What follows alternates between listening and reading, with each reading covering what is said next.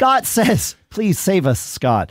Since upgrading to iOS 16 after sending an email with a reference to waiting for a response, such as get back to me when this is complete, iOS takes it upon itself to create a follow-up message for me.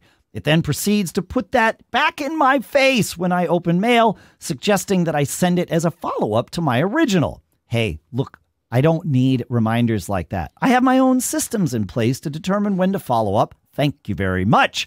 It turns out that the new version of iOS Mail has an option enabled in settings, apparently by default, called follow-up suggestions. For those of you who, like Scott, like me, he says, don't like to be nudged to follow up on things instead of following your own methods, turn that off. And you do it in settings, mail, scroll down a little way to messages, and it is called follow-up suggestions. And yeah, I found it on mine too. I had to turn it off.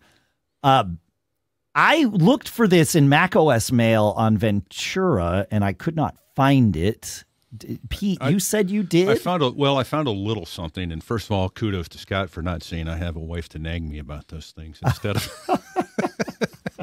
he wanted to remain married, I guess. I don't know. Yeah. But yeah, no, in macOS Mail, under messages, under the message menu, about 6 down, there's ignore follow-up. But I think you have to have that follow-up mail, highlight it, and then click on ignore follow-up. So it doesn't stop it from coming back, but I think it turns it off at that point for that mail. Yeah, when that was very confusing the first time I found a follow-up mail in my inbox.